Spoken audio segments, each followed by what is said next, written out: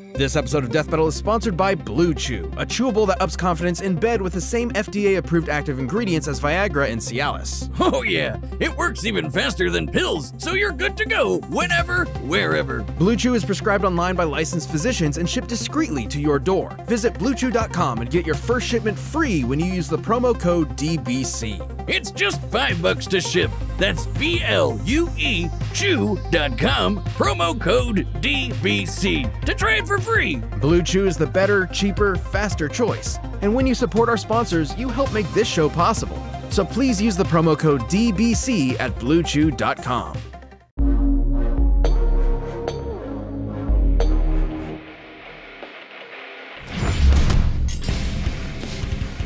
Not every princess needs some knight in shining armor they've never met to rescue them. Some even take it upon themselves to protect other lands they've never known. Like She-Ra, the princess of power in Etheria. And Wonder Woman, the warrior princess of the Amazons. He's Wiz and I'm Boomstick. And it's our job to analyze their weapons, armor, and skills to find out who would win a death battle. Once upon a time, in a galaxy far, far away. But not so far that it could be copyright infringement. A timeless war raged on between two planets, Eternia and Etheria. On Eternia was everyone's favorite Conan the Barbarian wannabe. And Etheria was the home of the Horde. I bet you'll never guess which one's the bad guys. But before he was He-Man, Prince Adam had a twin sister, Princess Adora. Sadly, she was kidnapped from Eternia by the Horde's leader, Hordak, and brainwashed to become his brutal enforcer on Etheria. Okay, who came up with these planet names? 'Cause I'm already confused. Years passed, but eventually He-Man stumbled upon his sister while he was busy with something else. He was on a quest to find a wielder for a magical weapon, the legendary Sword of Protection. Wouldn't you know it, when Adora touched his sword, don't read into that, her mind was healed and she transformed into the heroic She-Ra. She-Ra, She-Ra. She-Ra, She-Ra. Man, that song's so much better than He-Man's. As the Princess of Power, She-Ra possesses godlike speed and strength, and wields the Sword of Protection like a master. It's no ordinary sword either. It can transform into a bunch of stuff.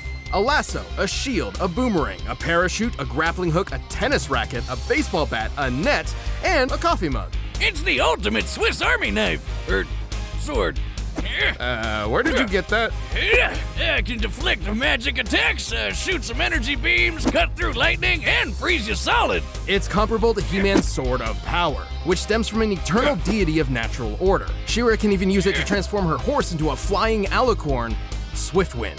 Indeed I am, She-Ra. Indeed I am. That's a really deep voice for a horse to have. Wait, why am I not drunk anymore? Well, holding the sword wards off possession and mind control, so I suppose that could include alcohol. With this blade in hand and her mind all her own, Adora joined the rebellion against the Horde. As She-Ra, she was an incredible powerhouse of a hero, defeating evil daily in her own unique way. Unique is sure one way to put it. Take the time a village was set on fire. Her solution was to cut up an entire lake and throw the whole thing over the place. Hopefully not drowning anyone. Hey lady, why didn't you just use your super breath to put out the flames? Which you totally have. Much like her hulked out brother, She-Ra's strength can simply defy all reason. Smacking away meteors, throwing a battleship like a skipping stone, or even closing up a canyon like it's a Ziploc bag. What?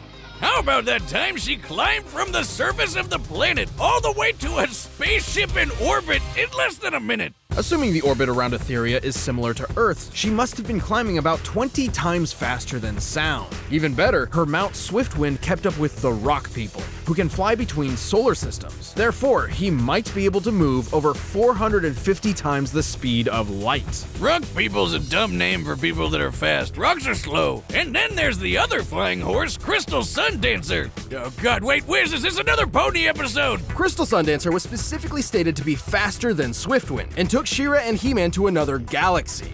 Apart from super speed, She-Ra's also strong enough to kick the moon away. Factoring the moon's size compared to the distance it was kicked here, She-Ra must have struck it with a force equal to 44 Yoda tons of TNT. I don't know what Yoda has to do with this, but powerful she is.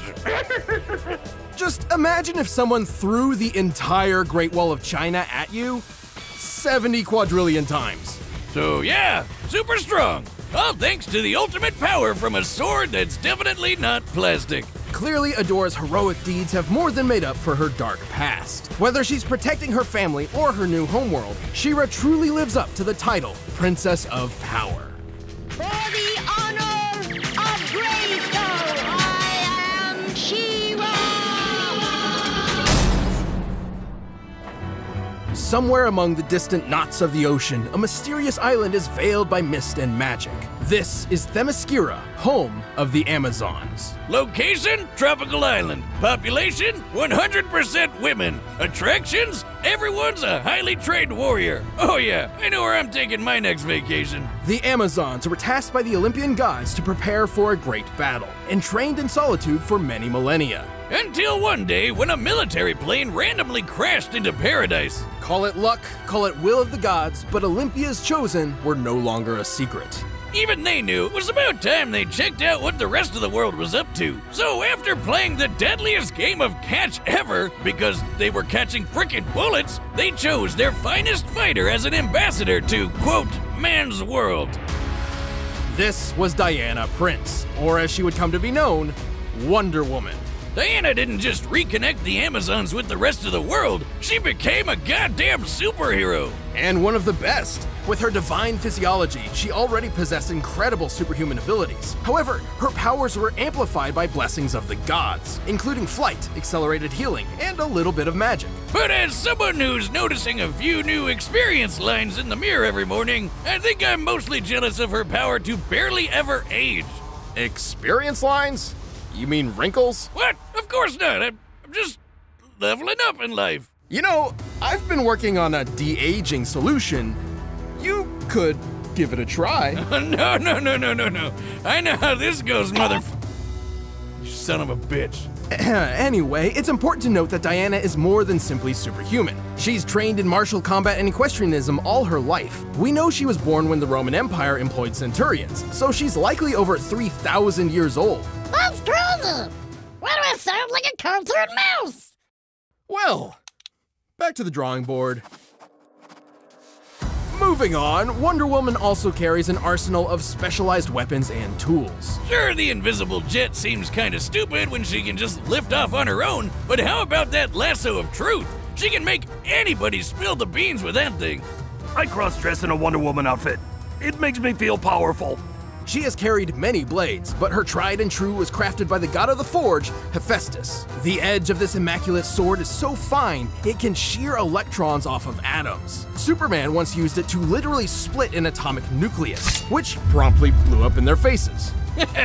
Good times. She can even summon this magic sword at any point thanks to her metal cuffs, the bracelets of submission. Not only do those sound super kinky, they're super durable. They're made of 8th metal, one of the strongest elements in all of creation. That means they can deflect basically anything. Bullets? Easy. Heat vision hotter than the sun? Not a problem. Darkseid's Omega beams that are totally unblockable? Well, they aren't anymore, bitch! The name isn't really a BDSM reference. Well, not today at least. While wearing the bracelets of submission, Wonder Woman's power is actively suppressed, held back for, presumably, the safety of others. So when she takes them off, step the hell away, cause she's going God mode. With all this potential, Diana quickly made a name for herself among the superhero community. In time, she helped found the Justice League, the greatest team of superheroes the world has ever known. Fellow Leaguer Batman even called her the best melee fighter in the world. It's all about those wave dashes. What? Oh, wrong melee. But it's Batman, a guy who knows 10 times more than Google ever will. I mean, she's basically defeated every other Justice League member in a fight at some point. This chick literally punches warheads like they're beach balls. She's defeated Professor Zoom, the Flash's equal, while on the receiving end of multiple light speed punches.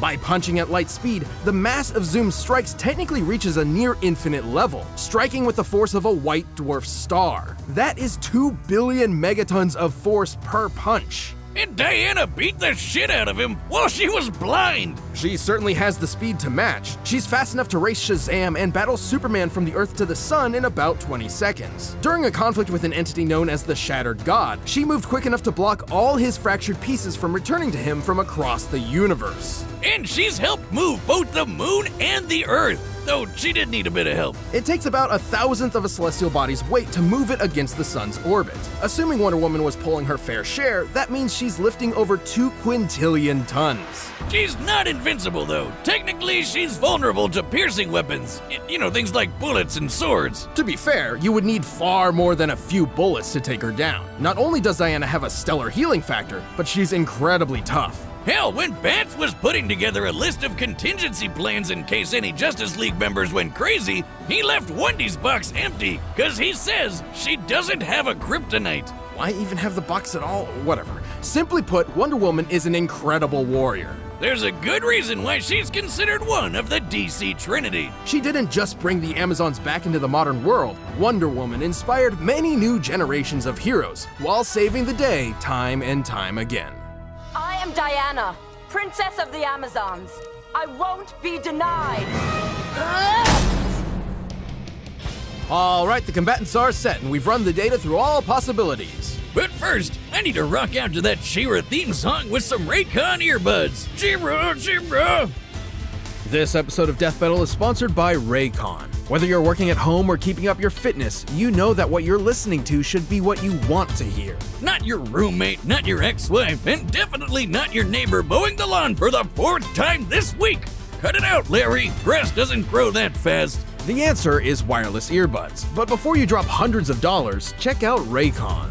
Raycon starts at half the price of other top-tier earbuds, and they sound even better. They're super comfortable and come with a bunch of adjustable fits. The newest everyday E25 earbuds are the best ones yet, with 6 hours of playtime, seamless Bluetooth pairing, and a clever compact design. I've been using mine around the lab for weeks now, and they really are little miracles of science and sound. There are no dangling wires, and they look really cool. Makes sense. I mean, the company was co-founded by Ray J, and famous people like Cardi B and Snoop Dogg really dig them. Now is the time to get the latest and greatest from Raycon. Get 15% off your order at buyraycon.com/deathbattle. That's buyraycon.com/deathbattle. But right now, it's time for a death battle!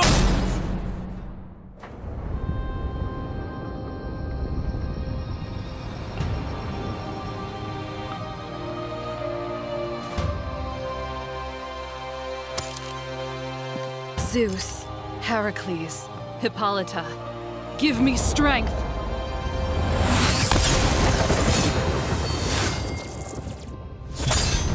For the honor of Grayskull, I am She-Ra! Compared to an Amazon like me, you're just playing dress-up.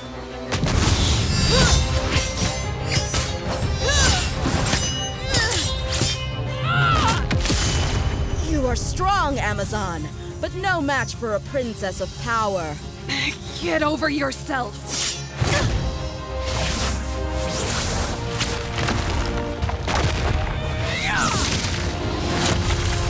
See what I mean?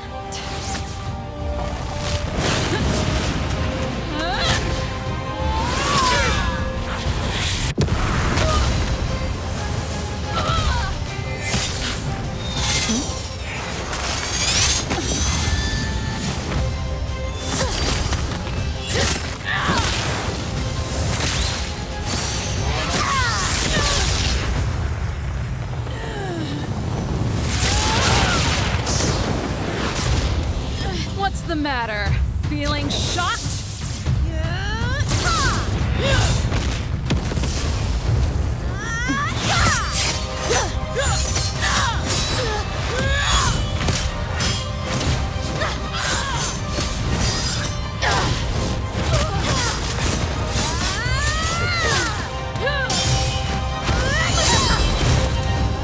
Gotcha!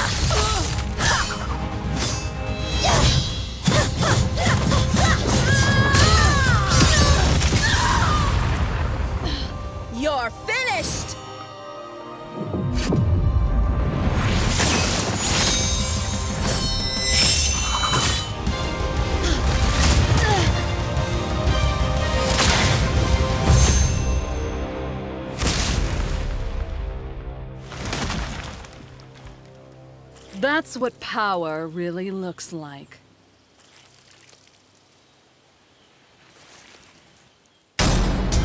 KO! Ooh, talk about taking a little off the top. Both She-Ra and Wonder Woman had clear advantages over the other in this fight, some to great extremes. Yeah, it was pretty obvious Adora was a lot stronger than Wendy. She-Ra moved the moon all by herself, while Diana needed a little help. But strength alone obviously isn't everything. Pulling the Earth at all still means her strength was comparable to She-Ra's. So let's check their experience, arsenals, and speed to see if Diana could reliably counter that power difference. And, spoilers, she definitely could. First of all, She-Ra's transforming blade implied a broader versatility than Wonder Woman. However, unlike Diana's toolkit, very few of these forms were applicable to combat. And I mean, having a shield is handy, but not when it takes away the sword you need to counterattack your foe after blocking. What kind of strategy is that? Certainly not one Wonder Woman and her 3 millennia of experience would follow. She-Ra may have also been fighting all her life, but she's much, much younger. Plus, She-Ra didn't have an answer to that atom-slicing sword. Atom, not that atom. With that in Wonder Woman's hands, the strength difference didn't really mean as much. Still, in order to take advantage of all this, Wonder Woman needed to be faster than She-Ra. Let's look at Swiftwind and Crystal Sundancer. Logically, She-Ra rides these mounts to travel at faster speeds than she is capable of herself. We know Swifty can zoom around over 450 times the speed of light, but the other little pony is way quicker. Both He-Man and She-Ra were dependent on Crystal Sundancer for their trip to another galaxy. Giving their time frame a generous benefit of the doubt with just 1 hour, this magic horse must have been traveling about 22 billion times light speed. Definitely impressive, but then there's the Shattered God feat. Right, the pieces of the Shattered God that Wonder Woman blocked all originated from far corners of the universe. Not the galaxy, the universe. Now, the exact size of the DC universe is a hotly debated topic. I know, very interesting stuff. Oh, just skip to the good part, nerd. Fine. There's plenty of evidence that it is larger than our own known universe. And there is more than 100 trillion light years between the Earth and the foreseeable edge. To close this gap in such a short time, each shard must have been moving over 50 quintillion times the speed of light. And again, Diana blocked all of them, one after the other rapid fire. Remember, She-Ra must be slower than Crystal Sundancer, potentially only comparable at a reactionary level if at all. Therefore, at absolute minimum, Wonder Woman was more than 9 billion times faster. A much bigger difference than the strength comparison, and more than quick enough to stick that magic sword right where it really hurts. She-Ra's amazing strength and versatility may have kept the Amazon running, but Diana's skill, arsenal, and incredible speed tipped the scales enough for a victory. It's no wonder she ran out of time. The winner is Wonder Woman. Thanks for watching. The battle music is linked down below. Death Battle will return in August, but in the meantime, we'll have a brand new fight every week with DBX.